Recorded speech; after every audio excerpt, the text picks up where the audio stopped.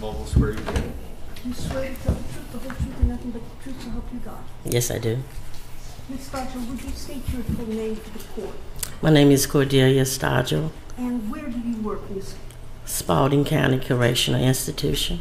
And how do you know Joseph Rosenbaum? We used to be co-workers. Let me take you back to November 17th. Did there come a time where you received a call for Joseph? Yes, ma'am. And who was it? It was Joseph's wife, Jennifer.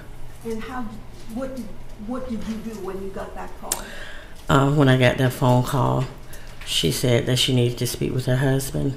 I tried to transfer that phone call to him. He was posted in Control 2.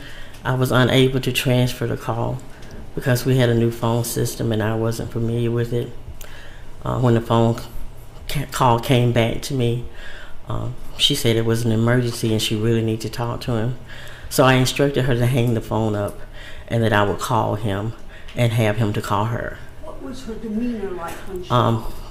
She sounded like she was panicking.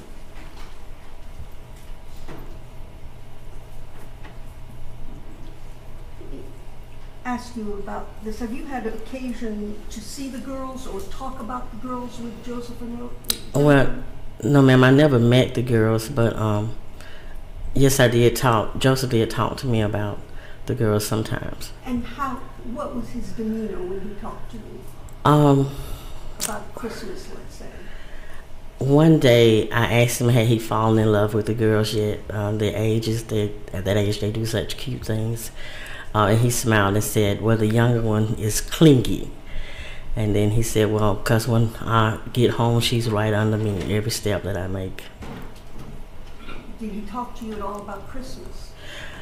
Yes, we was talking about Christmas decorations. He had put this Christmas decoration down early, way before Thanksgiving. He said he was going to put it up early because they was having Thanksgiving dinner at his house, and he thought the girls would really be excited about the Christmas decorations. Thank you, Ms. Stodghill. No questions. Thank you, ma'am. You can step down.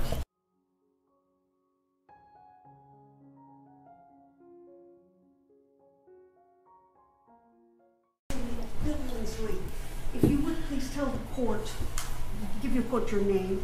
LaQuitra Billingsley. And how do you, where are you employed? Clayton County Division of Family and Children Services. Miss Billingsley, do you know who Millie Place is? I do. And do you know who Mrs. Peggy Banks is? I do. I want to talk to you about Miss Banks and Millie.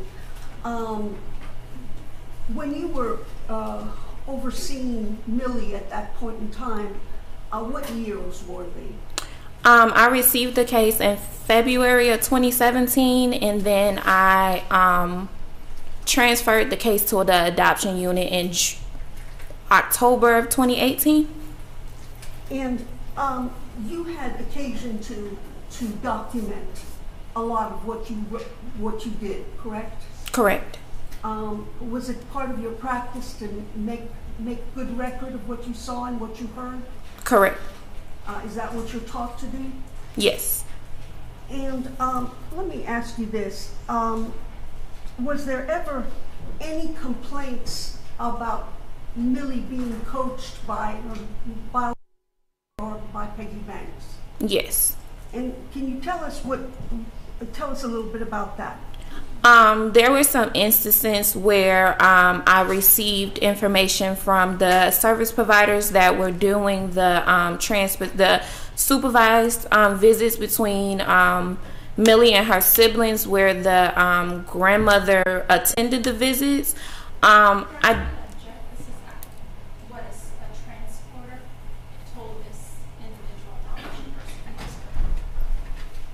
Response?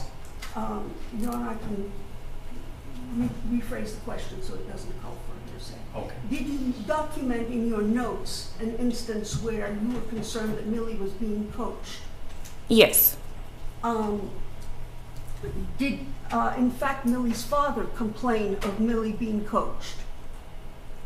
Jacob Place.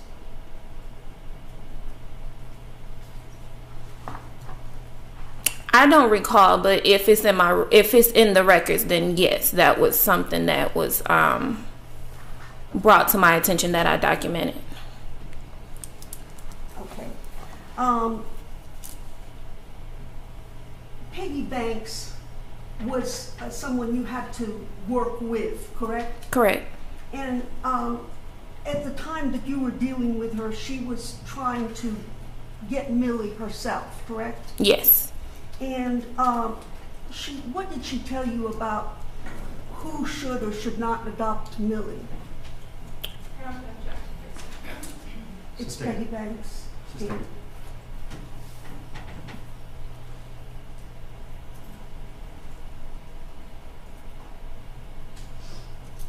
If we may.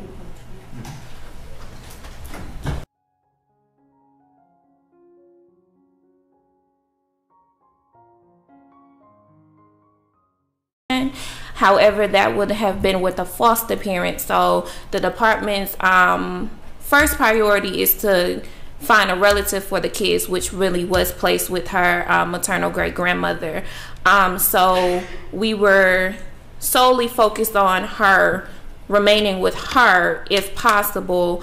However, there was a conversation that was had between myself as well as an adoption supervisor that went out to the home with me to complete an adoption consideration evaluation.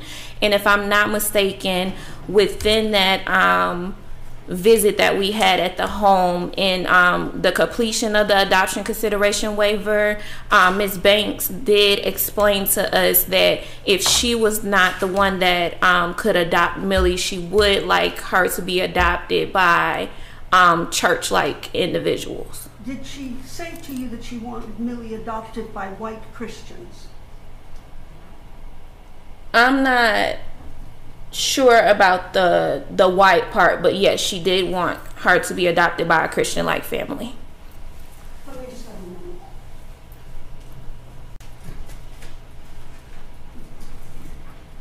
You're not sure. Would it help you to refresh your recollection if I show you the document? Yes.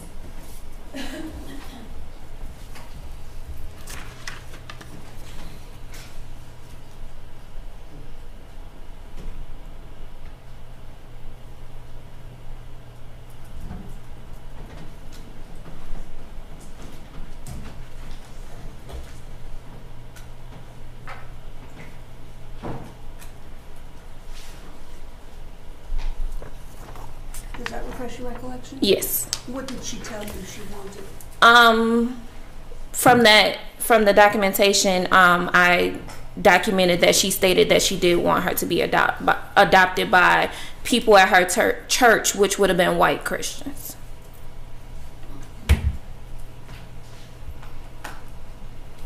You also made notations that Peggy was teaching Millie to react negatively to people, correct? Yes, those were my observations at the time. And Peggy told Millie that her aunt Elaine Place was part of the reason her sister was killed. Isn't that what she said? Yes, that was brought to me by in visits, multiple visits that I had with the child Millie. It's fair to say that Peggy was talking about the death of Laila, her sister. Correct. And she was talking about the death to Millie. Yes. And she was telling her things that were inappropriate for a child to hear. Yes.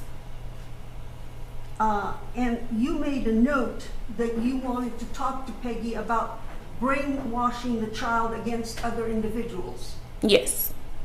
And you also made a note that lying for Millie was an issue. Yes. And Millie was also climbing on furniture. Correct. And at one point she's stacking chairs on the bed to reach up into the ceiling area, correct? Yes, that was reported to me. She had, when you were supervising her, she had cuts and scrapes on her elbow And she told you she got that from doing flips on the sidewalk, correct? Correct. And on another occasion, you noticed a red mark, and she said she fell, correct? Yes. And this is in 2018. Correct. And when you visited on one of your monthly visits to Miss Banks, she reported to you that Millie told whoppers, correct? Correct. And what does whoppers mean to you? After doing some further investigation, whoppers meant to her telling lies. Okay. And Miss Banks, in addition to saying Millie should be adopted by white people, said that she cannot be adopted by same-sex couple, correct? That's correct. And Miss Banks basically told you she wanted to homeschool Millie. She did mention that. And then Millie told you she wanted homeschooling, correct? Correct. It's fair to say that you were concerned about the influence that Miss Banks was having on Millie. Yes, initially. And didn't you say that she is being traumatized? Stay. What did you say about Peggy? How did you characterize what Peggy was doing to Millie? It was traumatizing to the child, as there were a lot of concerns about age-appropriate conversations with the child, as well as the child had been through a lot of trauma already that was observed by myself, as well as concluded by the therapist that I put in place for her. So within that, I was trying to make the situation that she was going through, being in foster care and legal in foster care, as less traumatic as possible. And Peggy was talking about Millie. What was Peggy talking about to Millie with regards to Millie's biological mother? During monthly visits, there were some conversations when I spoke with the child alone in her room. There was some conversations surrounding the mom being unstable and cannot care for her, as well as there were some conversations about the mom basically, I should say, living from house to house with different people, and then the mom was inconsistent with the visits with the child as well. So the mom, let's unpack that one by one. The mom, first of all, was inconsistent with her visits. She was not coming to the visits on a regular basis, was she? Correct. In fact, there were times where she couldn't be found. Yes. Now, you say that Miss Banks was saying inappropriate, not age-appropriate things. Did she ever tell Millie that her biological mother, was strung out? Yes, that was something that the child disclosed to me during monthly visits.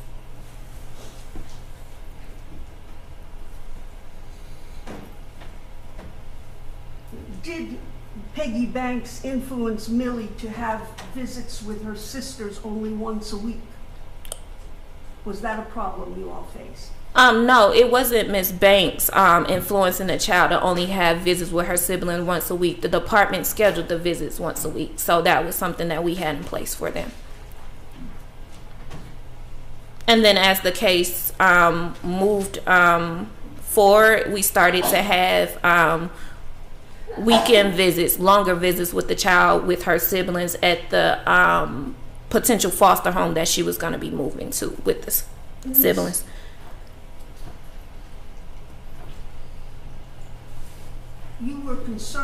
Were you concerned about adult conversations with Millie?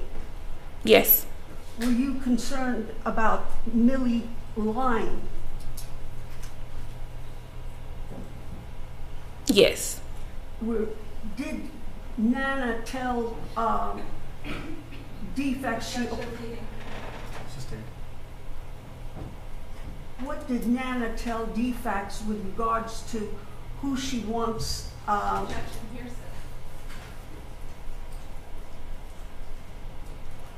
Was Miss Raven someone that was considered for placement? Yes. And what was Nana's concern, or what was Nana happy about this or not? She was. Why is that? What did she say? Objection, here's. It's the same sort of thing we talked about at the beginning.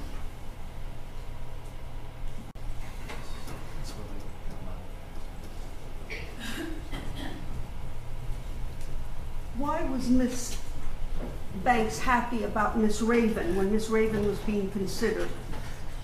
She identified her as a friend of hers from the church. And what was there about her that she liked so much?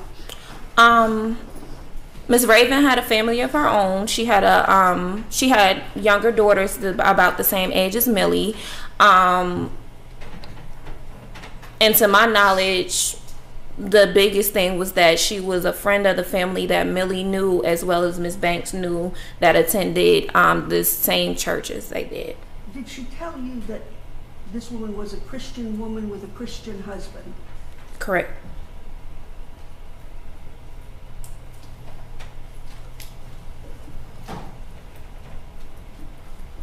What did Millie tell you about how she finds out a lot of information? From her nana, Miss Peggy Banks. And that was told to you by Millie? Correct. Millie was pretty grown up, wasn't she? Yes. And she explained that she got a lot of information from Miss Banks. Yes. There came a time in April of 2018 where Miss Harold came into the picture, correct? Yes. Well, she's been in the picture since I've had the case in 2017. She's the foster parent of the younger two siblings of Millie. Okay, but with regards to Millie, she came into the picture in about 2018, correct? Yes. And Millie was living with her? You recall that? No, she was not living with her in April. She did, hold on.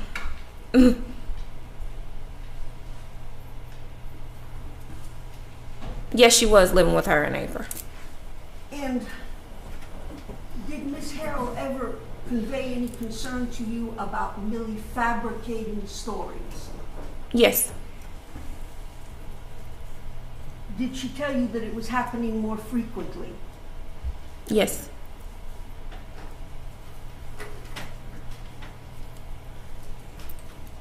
Millie would be, is it fair to say that Millie would be injured from playing outside? Scratches, bumps, bruises? There has been incidents where she did obtain scratches from being from playing outside, but as far as bruises, no. Was one of the goals for Millie to reduce her line or eliminate her line? Yes, that was part of her treatment plan.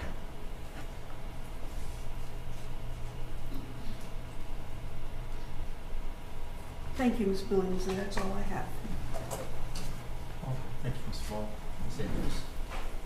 Thank you.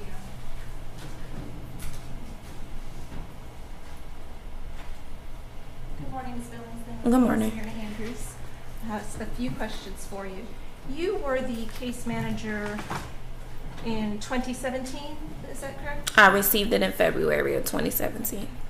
So all the statements that you just discussed with Ms. Mull were regards to things that Ms. Banks allegedly told Millie about things that had nothing to do with Jen or Joseph Rosenbaum, correct? Correct. Okay. So none of those coaching that was discussed had anything to do with what happened to Millie while in the house of Jennifer and Joseph Rosenbaum, correct? No, not to my knowledge. Okay. And so were you aware that prior to Millie living with Peggy Banks and subsequent to November 17 of 2015, Millie did state that Jennifer twisted her arm?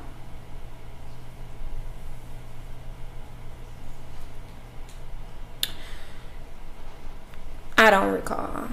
Are you aware that prior to Millie going to live with Peggy, Millie disclosed that Jennifer spanks her with a belt? I don't recall.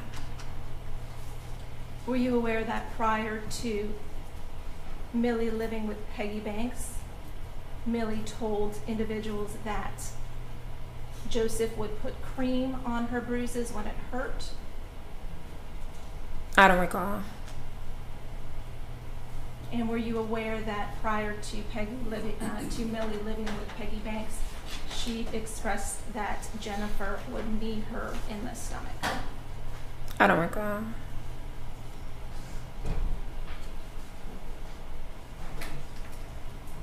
Were you aware that prior to Millie living with Peggy Banks, she told detectives that Jennifer Rosenbaum squeezed her leg? I don't no. Okay. And were you aware that prior to Millie living with Peggy, she explained to detectives that Jennifer Rosenbaum would hold Laila by one arm when coming down the steps, and that was when she was getting in trouble? No.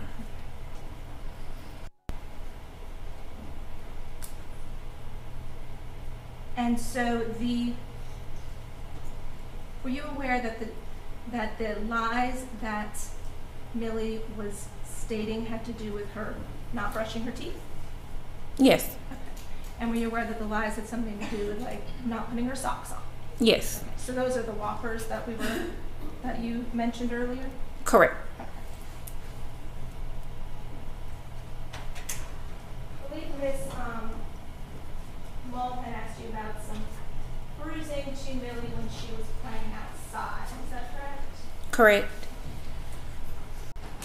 While you were Millie's case manager in 2017 and 2018 living with Peggy Banks, did Millie ever have any injuries like that, which is in Exhibit 80? You can turn around. No. And as a case manager, if you had seen those injuries to Millie, would you have been concerned? Yes. Would you have been concerned about child physical abuse? Yes. Those types of injuries would have actually prompted an investigation. Into child abuse? Yes. Now it's Exhibit 78. Did Millie ever have any injuries that looked like that while she was living with Miss Peggy Banks? No. And have you seen an injury like this on Millie while living with Peggy Banks? Would that have prompted an investigation? Yes. And would you have had concern for child physical abuse? Yes.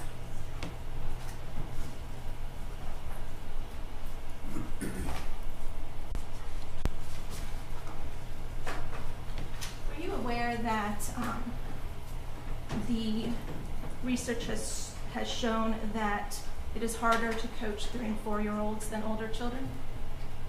Yes. Okay. So you're aware it's harder to coach the younger child? Yes. Thank you. No further questions. Thank you, Ms. Akers. Ms. Mull. Are you aware, Ms. Billingsley, that it can be done? Anything's possible. But you yourself complained about Miss Banks coaching Millie, correct? I did. And you said that it was traumatizing her, correct? Yes. Thank you.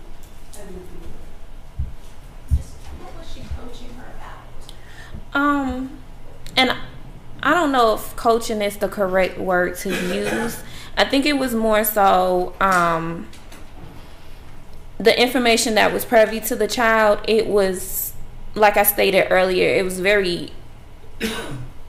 it was not age appropriate. I think it was more so the information that was given to her was stated repetitively to her. So it was more so something that stuck in the child's mind, I should say. So when I would have visits with her, there would be certain questions that I would ask that she was kind of fearful to answer and she would make the response, well, Nana told me such and such, or Nana told me such and such. So I don't know if coaching is the correct word. I just think my biggest thing was the conversations were not age appropriate for the child. So Millie was very clear that she got the information from Nana as opposed to seeing it or experiencing it with her own eyes. Yes. Okay. And those those inappropriate things that she was talking about, was that all ever have anything to do with Jennifer and Joseph Rosenbaum and what happened to Millie there? No, the most she ever stated about this case was what was said about her aunt, Elaine Place. Thank you. No further questions. Okay, thank you, ma'am. You can step down. You're excused unless. Could you please sit down and state your name? Takisha Hossley, And Ms. Hossley, where do you work? Department of Family and Children's Services, And how long have you worked there? since December 2014. And did you ever come in contact with Millie Place? Yes. And tell us about what year that was that you came in contact with Millie Place.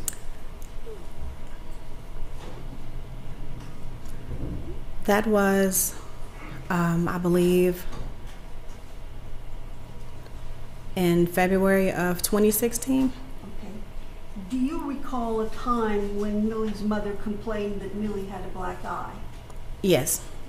And was this also around February of 2016? Right. And was she with the Lamberts at that time? Yes, she was. And did the Lamberts also receive the complaint? Was it made known to them? Yes. And did Lamberts have complaints of their own about Millie's behavior since she began having regular visits with her mother and great-grandmother? She did, yes.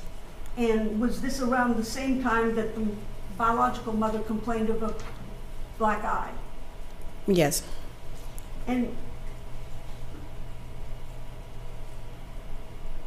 what did Miss Lambert complain to you about with regards to Millie's contact with her mother and great-grandmother? Response? Your Honor, Millie has testified and Ms. Banks has testified, and this is just impeachment. An inconsistent statement? She's asking her what Miss Lambert told her that Millie said. So she's asking about what Miss Lambert said, so I'm not sure. This is a public hearing. I will move on and rephrase it in a different way, Judge.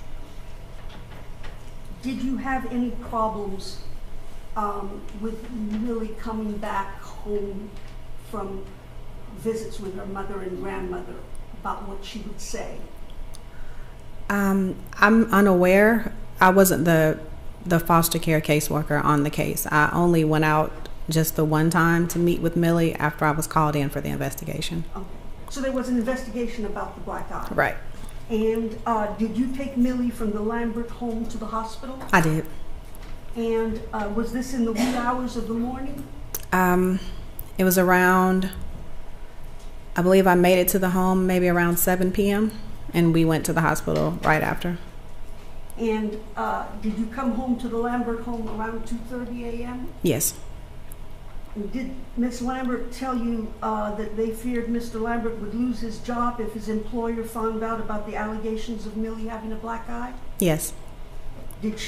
Did they tell you that they would allow Millie to stay for the remainder of the night, but she had to be out the next day? I do remember saying that, well, Ms. Lambert saying that she wanted her gone as soon as possible. I don't recall whether it was the next day. Just, I believe, well, I really don't remember. I don't remember when she said she wanted her gone.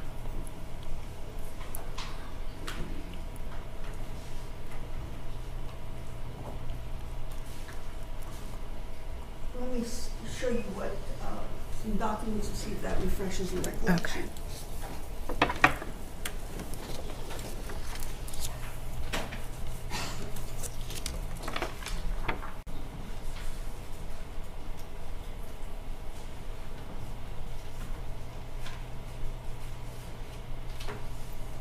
Okay, according to my documentation, she did state that she wanted Millie could stay for the remainder of the night, but she wanted me to notify DFACS immediately that she would have to leave. Thank you. You're welcome.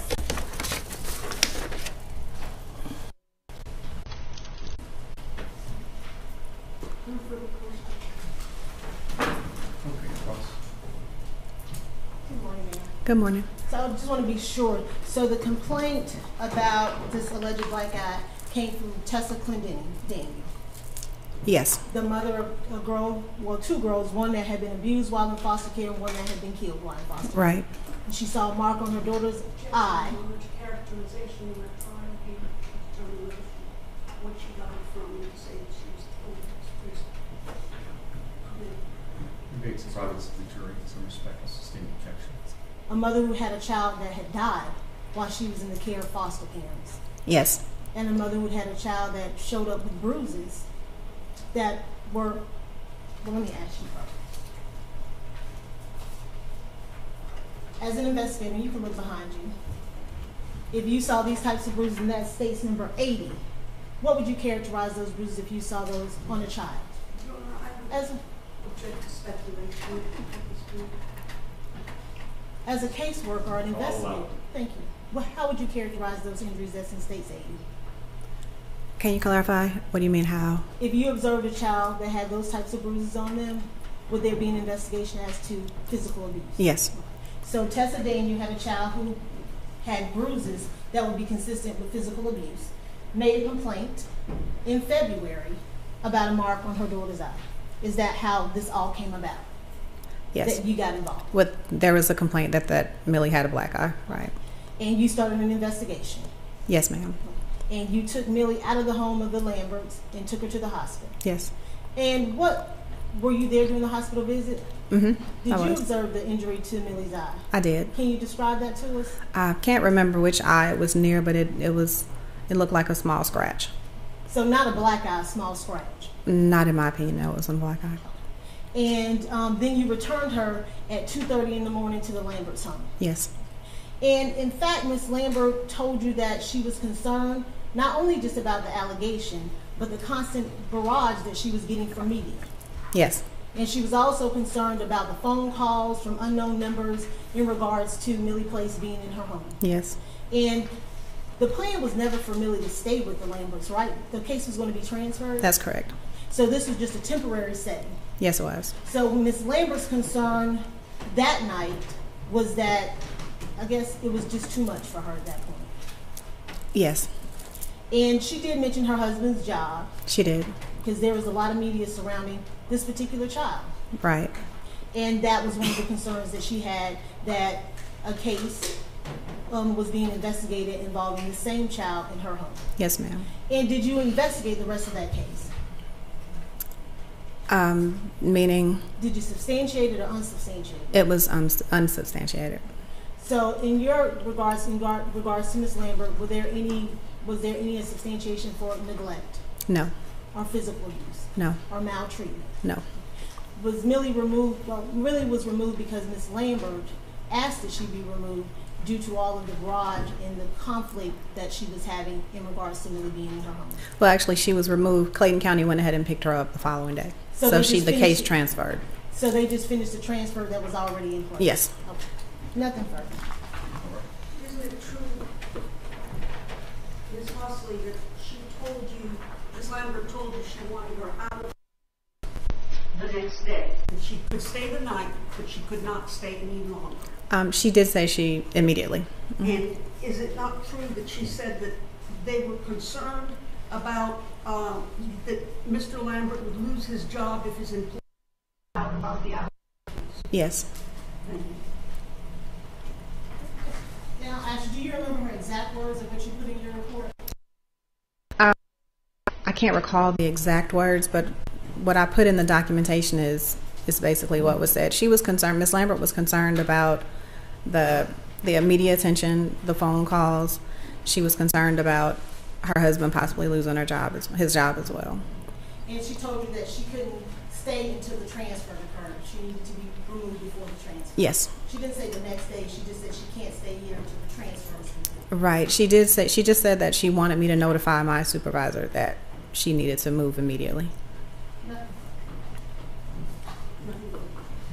Thank you, ma'am. You can step down. Okay. And you're excused. Thank you. That's just an objection. No objection from the state. No objection from the defense. No objection from the defense. And you're excused.